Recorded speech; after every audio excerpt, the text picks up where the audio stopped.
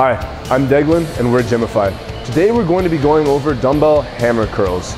Now the difference between a hammer curl and a traditional dumbbell curl is the muscle that it's targeting on the inside. If you look at my bicep, its actual function is to turn my wrist over like this.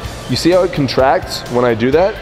This function of the powerful movement of moving your forearm up towards your upper arm is done by a muscle deep beneath the bicep called brachioradialis. So when you do hammer curls, not only are you going to get good growth in your bicep area, you're going to get significantly more strength. So what you're going to need first, of course, are the dumbbells. You're going to organize your shoulders into a nice up, back, and down position. Keep your elbows driven inwards, your abs tight to lock your spine in place, and your butt tight to lock your pelvis in place.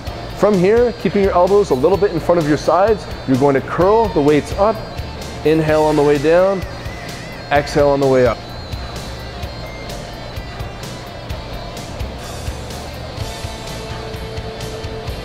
Things to avoid when you're doing this exercise is getting any unnecessary swaying with the upper portion of your arm and also any unnecessary swaying with your core.